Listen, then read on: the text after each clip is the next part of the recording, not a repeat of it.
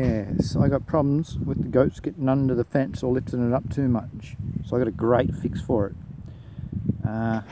Because yeah, they don't want to get into my veggie patch. It's these pins.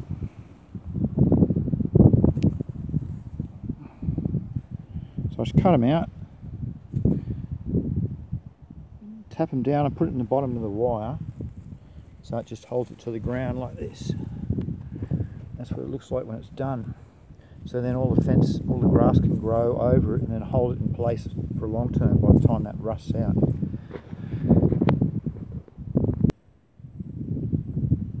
This is what I used, was this mesh. So I just went cut it here, and then that made the fork. And then I thought, oh, hang on, I had an end bit piece. We had 3 left on it, and that made it just a smidge better. So I've ended up cutting this length I got here. I just cut it into 3 and had 3 pins. So I just got my grinder out with my good stainless steel. Get those stainless steel ones. They just slice through it so fast, rather than the thick blades. But yes, I hope you have as much ease and luck as I did. Thank you for watching. Have a nice day. Bye bye.